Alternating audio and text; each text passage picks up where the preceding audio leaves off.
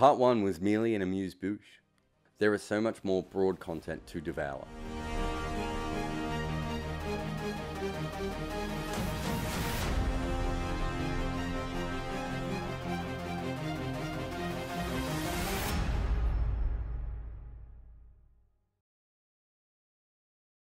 On top of being one of cricket's greatest tail-enders, which is kind of an insult but good, Broad is also one of the great time wasters of cricket.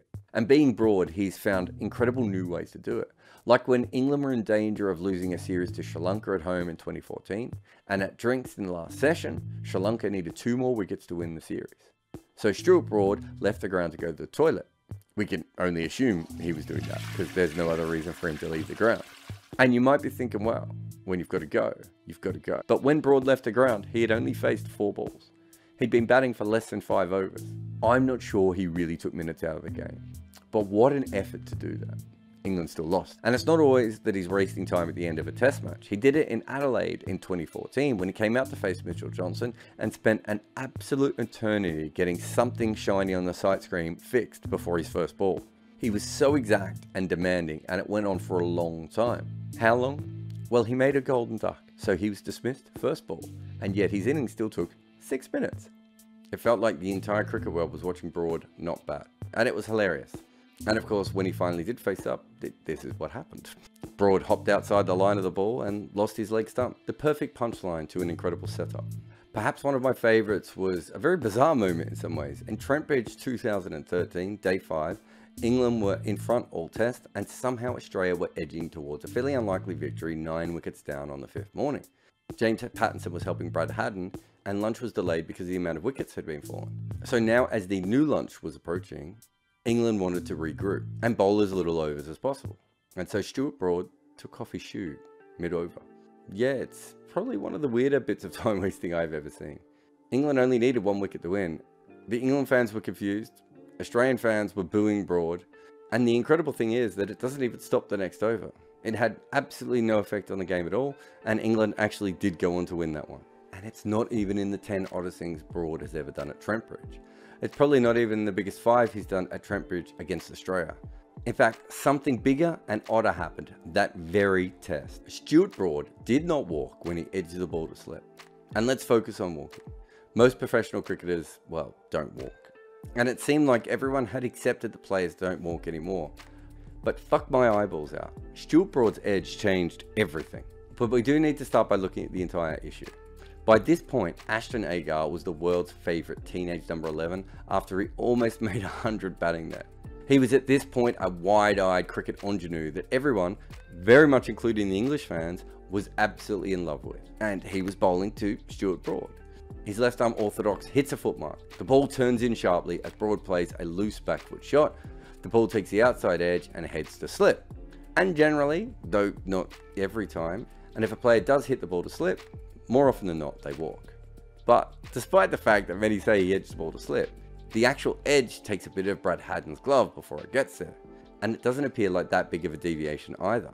You could argue the moral ethics of this all day long. If someone knows they've edged behind, does it matter if it goes to slip or the wicketkeeper if they don't walk? If Haddin takes that catch and Broad doesn't walk, no one has any problem with it. The fact that Haddin drops the catch and ends up at slip means everyone has a problem with it. And being that it happened with Australia, the country that basically invented not walking, they took it with good humour and completely accepted Broad's cunning cricket. Oh, except for the fact that they didn't do that, and they completely and utterly lost their minds as a cricket culture. And this kind of nonsensical thinking is not just an Australian thing, of course. England players have been fined and admitted to ball tampering before, but when Australia were caught ball tampering, they acted like it had almost never happened before. But usually this sort of stuff kind of stays with the ex-player pundits and maybe opinion writers saying stupid things and fans yelling at each other online. That's the way that cricket should be. But then Darren Lehmann, then Australian coach, said this: "Certainly our players haven't forgotten.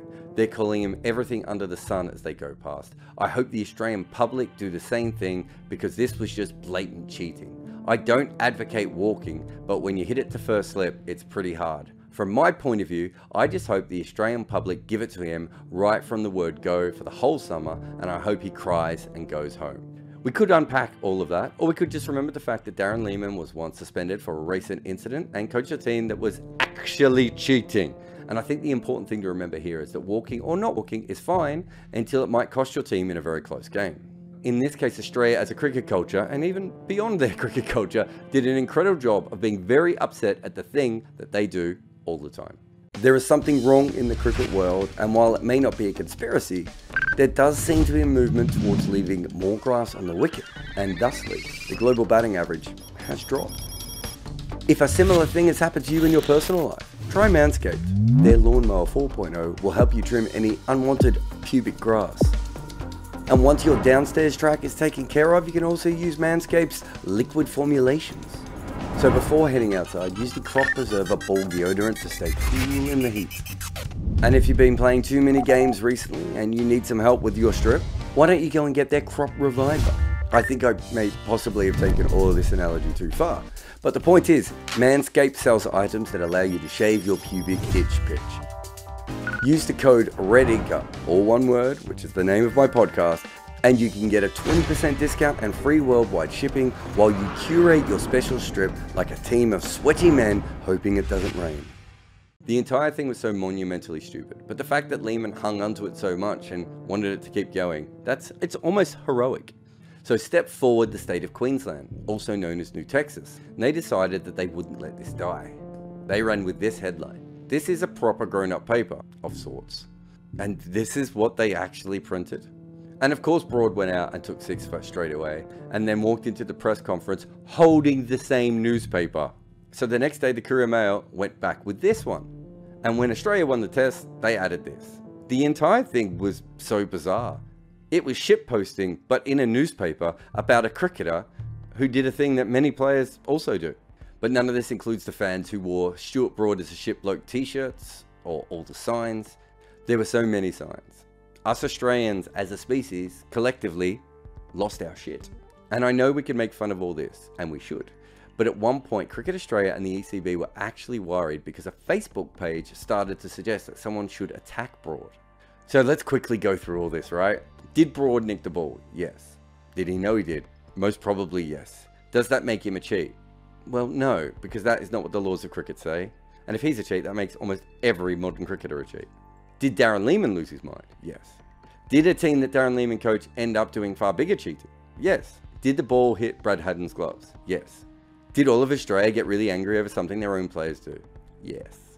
You've got to give it to Broad. He made Lehmann lose his mind, a newspaper looked like giant idiots, and completely outed us Australians as the reactionary sore-losing hypocrites we sadly so often are. Oh, and then a few years later, he added this to a Kane Williamson edge. This is dedication to the art, and also proof of just how good he is on Twitter. This whole thing was a big deal, even if it probably shouldn't be. In fact, the biggest controversy of Broad's career probably should be what happened to Kevin Peterson on Twitter. But first, a word on KP. I don't think people remember how good he actually was. His commentary, tweets, controversies, and sadly friendship with Piers Morgan has got people thinking about KP a specific way. But just look at England batters in tests for a minute. You can see pre-World War II, and even just after, England kept finding incredible batters one after the other. But since Ken Barrington, England's not had a single player averaging over 50. The last one who finished his career close was Geoffrey Boycott, who debuted in the early 60s. The next one to get close was KP in the mid-2000s. England spent 40 years looking for a talent as good as him. And let's be honest, there had been many problems with Kevin Peterson in the England camp for some time. But it was 2012 when it all got a bit much. And to start off, there was the @KPGenius Twitter account. After that, there were messages from KP to Morne Morkel on how to dismiss Andrew Strauss with unfriendly terms. And finally, it all vomited out into a public spat, which ended with the best batting talent in 40 years not actually in the team anymore. And Broad certainly wasn't the biggest part of the story. KP was first, second, and third. But, of course, Broad was also part of it. And that is because of the KP Genius Twitter account, which was an occasionally funny parody of KP back when Twitter parodies were occasionally a thing. And that's because Broad was one of the players who followed the account. This alone bothered KP, but of course it got a lot worse. Because not only was Broad friends with the man behind the account, but Alex Stewart actually claimed that Broad had access to it. And I have no idea how much of this was true. But it was one of the biggest moments in modern English cricket. Their batting freak, being pushed out of the team, and as stupid as it sounds, the Twitter account actually played a fairly big part in all of this. So of course Broad was involved in all of this. Oh, and that thing I showed you before about KP, that was all the England players and their batting averages. This is all the players in Test cricket with over 3,300 runs. You see this dot all the way down here? This is Stuart Broad. He has made a lot of runs in the incredible amount of tests that he has played. Stuart Broad does bat a lot. Here is the list of the most runs ever scored by players batting number 9 or lower. And again, Broad stands out. He is, depending on, I suppose, your definition, the greatest tail ender in the history of the game. I mean, not really, because if he was really, he would move up the order again. But of the guys who aren't that good, who have played a bunch of tests, no one has been better than Broad, I think. I don't know, it's weird. And that's why so much of this video is about his batting. Partly just because Broad's batting is an absolute delight. So much so that this Twitter account has 10,000 followers. And all it really does is tell you if Broad is batting or not. That is because he is must-watch TV or must-stream or whatever it is. Because of how fun and utterly bizarre his innings are.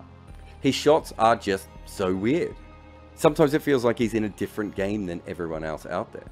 Like he decides how he's going to play based on shuffle mode. And sometimes he just gets bowled without doing anything at all. Like he's glitching. Somehow we made it through Stuart Broad Part 2.